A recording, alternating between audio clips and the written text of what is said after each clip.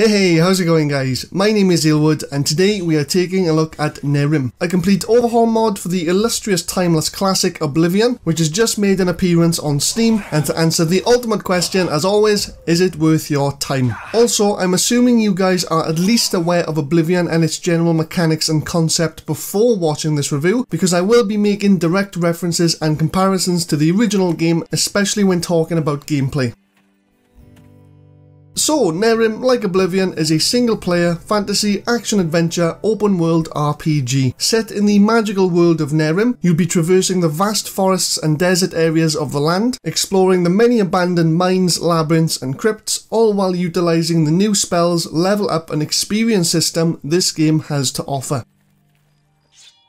So, aesthetically, as this game is of course an overhaul mod of Oblivion, the game's visuals are pretty much identical, well, except for the various texture improvements, new custom-made 3D objects and the subtle alterations to the UI. Colours used retain that simple, vibrant feel that Oblivion is definitely known for, except with a lot of the underground areas having quite a darker colour palette, which is complemented well by the game's improved lighting. Lighting effects do seem a bit better over Oblivion. New effects like shadows, texture interactions and character lighting all seem quite impressive additions that don't overpower the simple look of the game at all. So without a side-by-side comparison, you probably wouldn't even notice. But either way, still provide that cozy, simplistic feel just like Oblivion does. Other effects like spells, character glows and environmental lighting seem pretty much the same, with maybe few touch-ups for visual quality, but nothing too over the top, which I prefer. Textures and detail are quite identical at a glance to the original game, except with denser foliage, improved texture definitions and considerably more ground clutter. These improved visuals do however take a noticeable toll on your graphic card though, and will likely result in reduced frames on the higher settings, even when considering the minimum and recommended hardware components of the device you are using. The UI is fine, pretty much an exact copy of the original with a few size differences and the addition of an experience bar. Other screens like inventory, skill, merchants and the quest log are much better, with improvements to fluidity and quality of life, which is always welcome. Level layouts like dungeons and caves are surprisingly similar to those in Oblivion. You have your typical main entrance, a couple of tight corridors and a few large areas with usually a second floor to explore, get to the end, kill a mini boss, find loot, then open a secret exit that links you back to the entrance, which I'm very happy they decided to maintain in Nehrim. The overworld however is completely different due to the biomes being larger, altitude being harsher and points of interest being less obvious. This, coupled with the insane amount of ground clutter added, does make the overworld feel much busier than Oblivion, which personally I'm not a big fan of. Character and enemy designs aren't too different from the original game, with your character having a few improvements to their movement animations, a few enemies having visual touch-ups and reskins, and all humanoid characters have been modified very little, except for facial designs and new race distinctions. The armor, weapons and quite a few spells however are all pretty much brand new and custom made specifically for Nehrim, with new and improved designs and textures, except while also appealing to the minimalist theme of Oblivion's entirety, which I have to say I was very impressed with. Overall, a decent visual overhaul that could do with a few optimizations when considering system performance.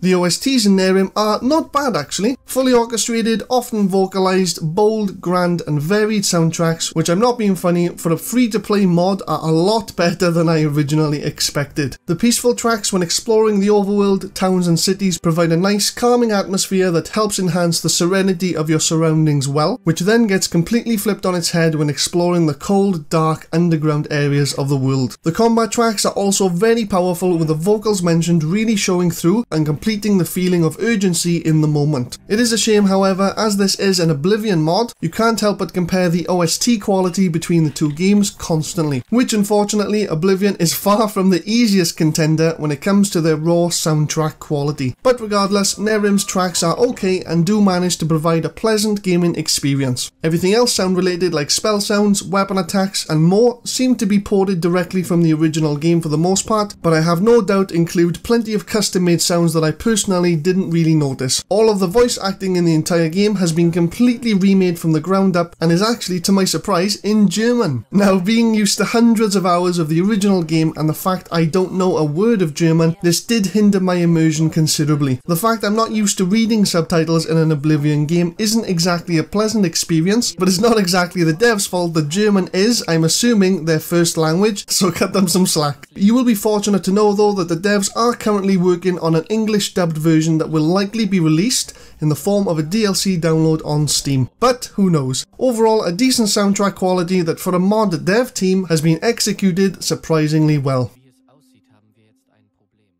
Now for the gameplay. So as per Oblivion, Nehrim also doesn't technically have a selection of difficulties to choose from before you play. It does however have a difficulty slider bar in your settings screen which scales up enemy HP and damage the further right the bar is. Except like Oblivion, it provides no actual benefit whatsoever like skill gains or loot acquired. So if you think you're really good and want a serious challenge with nothing to show for it, chuck the difficulty up to max. I personally did this a few times in Oblivion back in the day, but specifically for Nehrim, I kept it to default. You also need to create a custom character as you'd expect, with 3 completely new races to choose from, each with their own unique looks and skill advantages which you'll need to decipher from the race's description. The lore of the game is obviously tied loosely to the character description. You play as a simple Abbey resident which has received an invitation to a meeting of gifted individuals to an old abandoned mine. You accept this unusual summoning, only to find yourself stuck in some very suspicious circumstances which unfold slowly as you progress the game, which I have to say does seem like a lore-rich story from what little I saw of it. So when you first start the game, you watch an informative intro cutscene that sets the scene for your starting location, you create your character, take control of it, and play. The basic controls, attacks, spells, and hotkey system are pretty much a copy and paste of Oblivion, so from a controls perspective, there's nothing additional you need to know. What makes Nehrim unique over Oblivion though is its skill system. You now gain levels by killing enemies and gaining raw experience as opposed to sleeping in a bed after X amount of major skill increases. All enemies and quests completed now give a set amount of XP, with harder enemies, quests and bosses obviously granting more XP than your standard ones. Every time you level, you also gain a limited resource called learning points. These points are spent along with varied amounts of gold at NPCs around the world called skill teachers. These teachers can level a particular skill they teach between 1 to 5 points on average, depending on the teacher and the base level of the skill you're trying to level. Definitely an unusual leveling system, but as you can expect, quite expensive. Other mechanics include a heavily downgraded fast travel system in the form of having to cast a specific teleportation spell for that exact location and consuming a teleportation rune which has a limited stock in shops and costs you gold. Why they would want to hinder the fast travel mechanics in an open world game, I have no idea. The game also has new birth signs to choose from with a lot more impressive attachments like passives and usable spells, has much better purchasable spells to use over Oblivion with much more reasonable mana costs and levels required than you would expect. Another quite useful mechanic is the diary in your inventory. When you gain enough XP to level up, you must do so by reading the diary and obviously selecting level up. It also keeps track of your hunting skills, special skills and spell levels. Hunting skills are particularly useful and are obtained via purchasable books from vendors that once read give your character specific unique passives like tooth extraction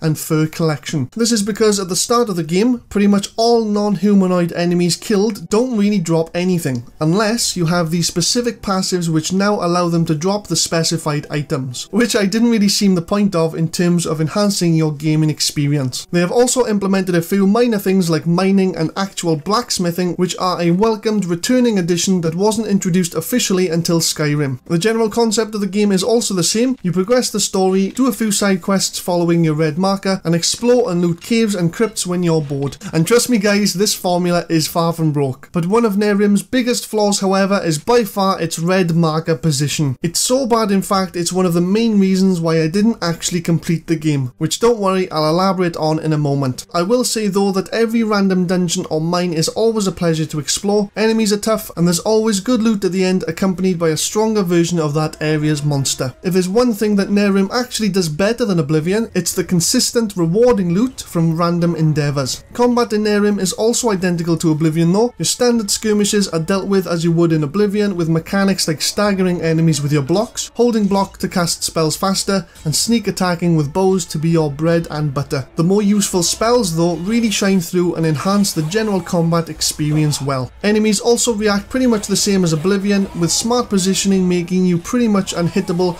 by a lot of the non-humanoid enemies, which is also a welcomed return. Spellcasting enemies though are a higher threat overall, since they also benefit from more combination spells than Oblivion, and likely have more impressive buffs at the later levels too. I honestly didn't get to any actual boss fights during my few hours of playing, which is very unfortunate, but judging by the way the combat has been delivered, I'm not going to doubt their quality.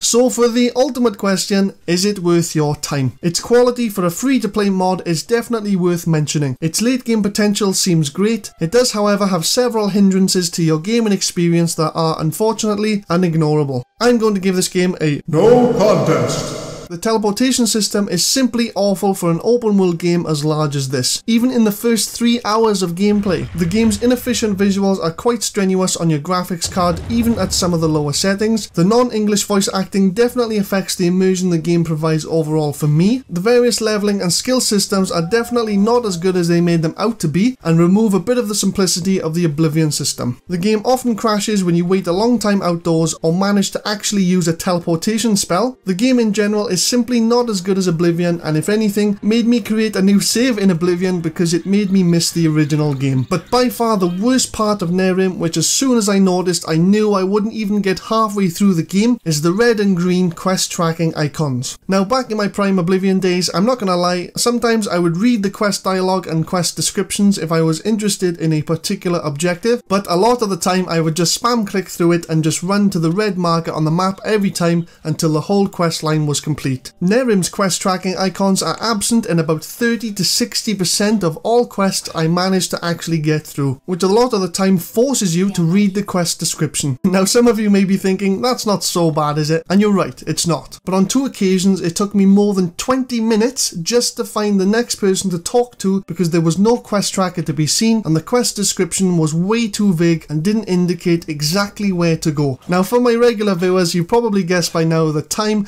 is one of the most important aspects I consider when making my reviews. My entire channel is based on saving you both time and money in general, and if anyone thinks I'm spending any more than a minute on finding out where to turn in a fucking quest, they are having a fucking laugh. Not to mention the game's estimated 30 hours plus just to complete the main story. I really don't fancy adding more hours on top of that, assuming where to go next in a quest. But who knows, all of the points mentioned can technically be fixed if they actually want to do it, so by the time some of you are watching this video in the future, the game may not be as bad as you think. But I'm here to rate exactly what we have, not its potential. So Nehrim, unfortunately, doesn't come anywhere close to Oblivion's masterful beauty or simplistic quality.